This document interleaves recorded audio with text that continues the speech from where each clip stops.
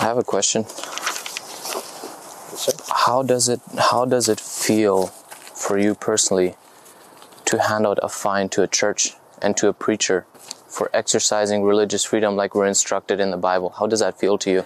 I'm not going to respond to that question. Well, yeah, everybody is just following orders. They were doing it too when they were hailing people to the concentration camps and stuff. They were just following orders too, right? I hope so too. Tobias Tissen, a pastor at the Church of God south of Steinbach, Manitoba, received a fine just a few days ago, despite the law just being changed to allow drive-in church services. You might remember my coverage from about a week ago, where I went to the Church of God south of Steinbach myself with my cameraman to watch what was going to happen as they defied provincial orders. The measures that are being taken affects the people's mental health. It is destroying the fabric of society. Brian Pallister said absolutely no church services of any kind are allowed in the province of Manitoba. And he was vindictively targeting this church in particular, especially after a church denied an emergency injunction asking for churches to be allowed to have drive-in services. Now, a day after we published what we found at that church, a day after we published the fact that Manitoba justice officials and Manitoba health officials came and gave thousands of dollars in tickets, over $6,000 in tickets total were issued that day alone. Even though the RCMP didn't want to have any part of it, Brian Pallister's goons came and issued those tickets. I just want you all to know that you just served a fine upon God, okay? Think about that. A day after that happened, well, Brian Pallister reversed course. He realized that maybe the optics of denying basic charter rights to Canadian citizens might be a little bit too much for him to handle. Keep in mind, he's in the low 30s when it comes to approval ratings, the lowest in the entire country. So that's why it was so strange when more tickets were issued. See, they were retroactive. Before the order was changed, just before Brian Pallister decided to pull his boot off of the necks of these Christians, he decided to press down one more time for good measure. Which is why Tobias Tissen was met by government officials to issue even more fines to him, retroactively, for something that he received a warning for just prior. How does it feel for you personally to hand out a fine to a church and to a preacher for exercising religious freedom like we're instructed in the Bible? How does that feel to you?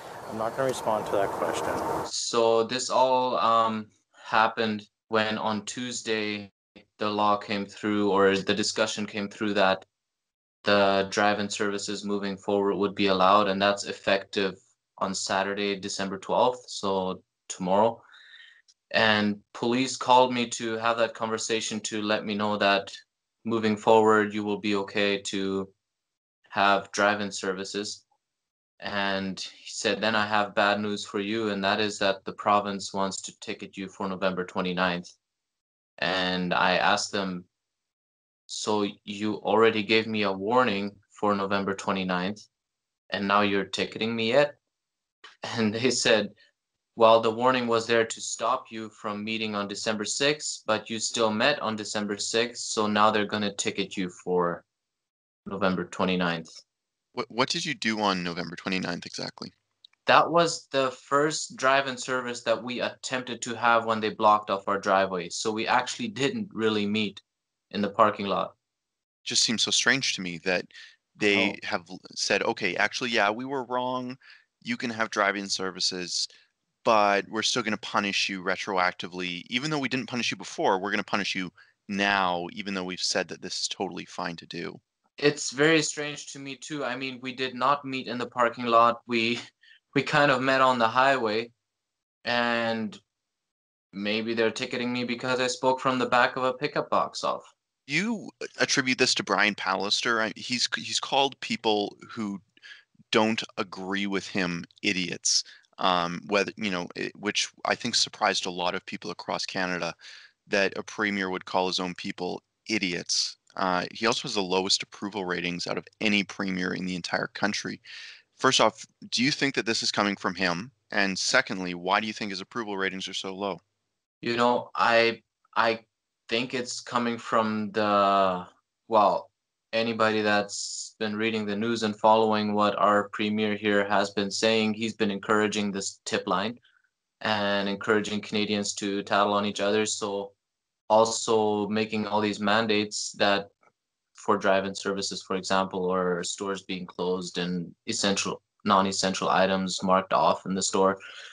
So I do attribute it to him and also to our health officer here, Mr. Rusin.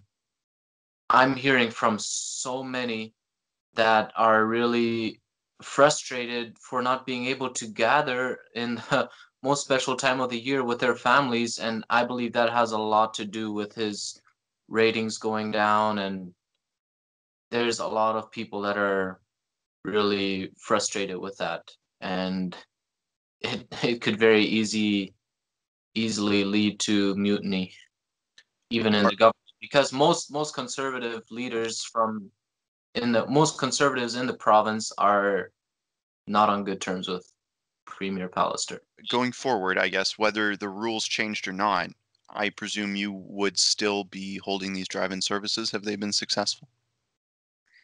Absolutely. We're going to continue having our drive-in service, and we want to push to be able to go back indoors because winters in Manitoba are not mild. They're harsh.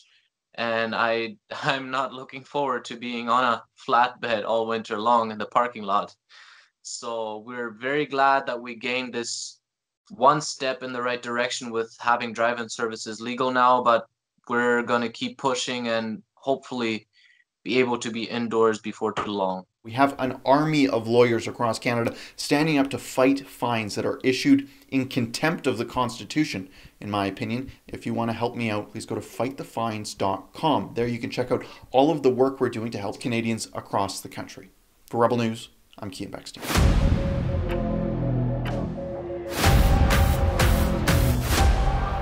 Hey, thanks so much for tuning in to Rebel News.